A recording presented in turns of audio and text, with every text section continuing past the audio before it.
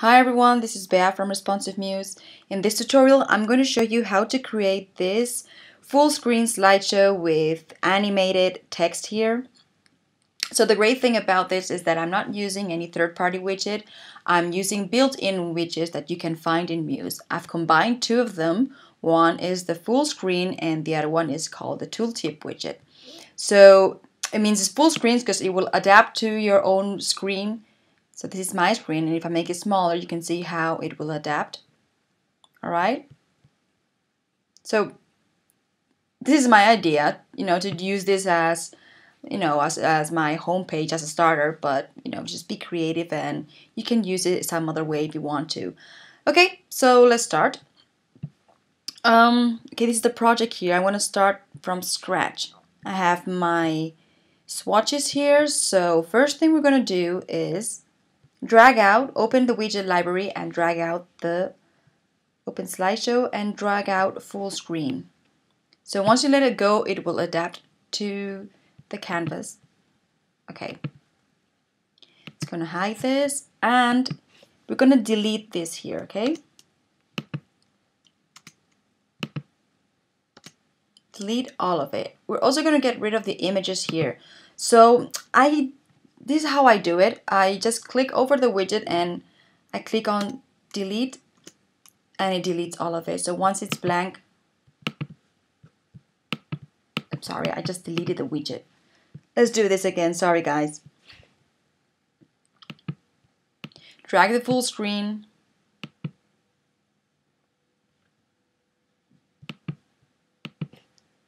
And delete these elements here. The thumbnail that I don't want.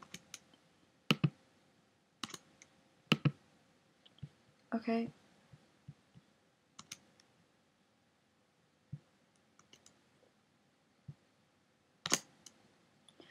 Alright, so I just want one fixed image, okay? Because what I want is just to have a fixed image as a background, and then I want the text to be animated. I want a transition between text.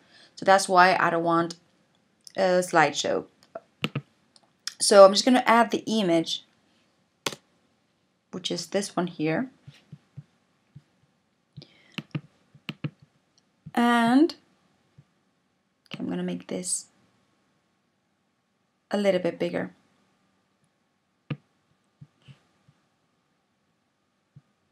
Okay, let me check the options here. So we're going to leave this as it is. I want autoplay 2. I want it full screen.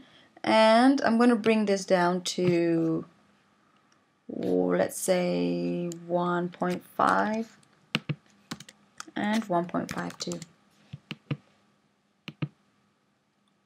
Okay, great. So next thing is we're going to open the widget library again and go to compositions and drag out tooltip.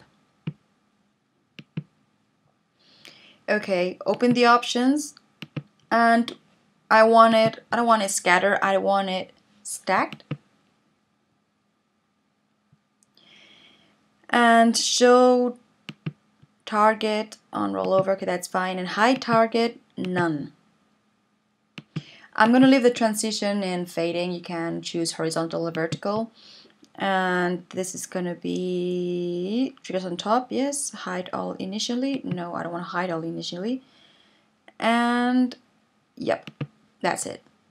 So the first thing we're going to do is we're going to center this, all right? And just pin it to the center too, so it'll always be in that exact place. So I'm going to delete this trigger here because I'm just going to use 2. And I'm going to center them too over here.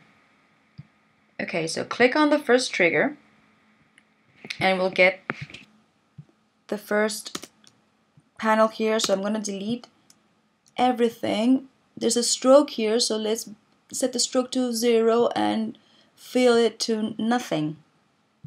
So what I'm going to do now is I'm going to get a text box inside here. And I'm going to type, no, sorry, it's yellow cactus. Okay, so open the text tool and I have this font prepared here called Gantt. It's a free font. Center it, and with my swatch, okay. Put the color, and I prepared this yellow color here. And then let's bring it up to 72. Okay, you can make it bigger. Let's leave it to 85.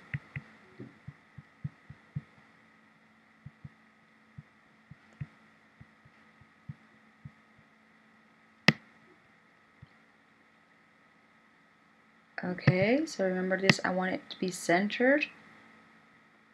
That over there is the widget box. And what I'm going to do is I'm going to bring down a guide so I know where the text is.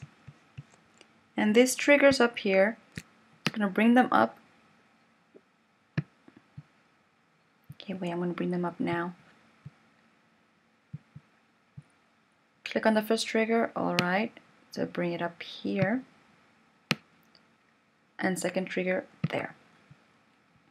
Okay, next thing is I'm going to edit this here, so delete the text, get rid of the stroke and the fill, and bring in another text box. And it says creative design. I'm going to do the same thing as the other one. So the color is this yellow over here. Creative design. Choose the font to Gantt. Can actually bring it up to 85 as the other text box.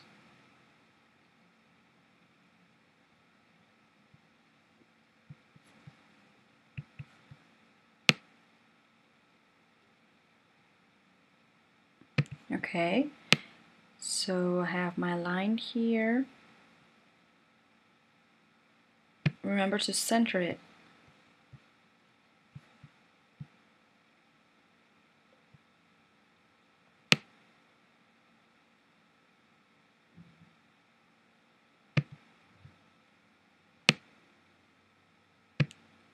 Okay, remember to center it here. Set it to none.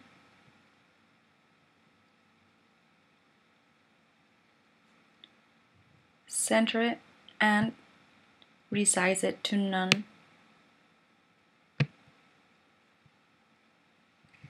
Okay, so what I'm going to do now is I'm going to play with the trigger points here. So you can actually resize them too. I'm going to get rid of this yellow. I'm not going to need that anymore.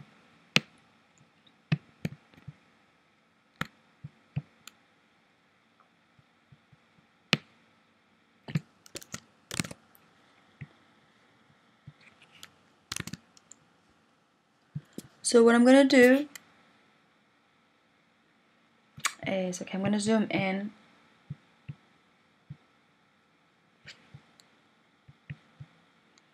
And what I'm going to do is I'm just going to make this a bit wider like that. Okay, so whenever it's normal, I want this, yeah, I'm going to keep this gray, but whenever it's active, I'm going to change the color to this green over here. Same thing to the other trigger. So whenever it's active, I want it to be green. Okay, so get rid of this and let's preview and see what happens.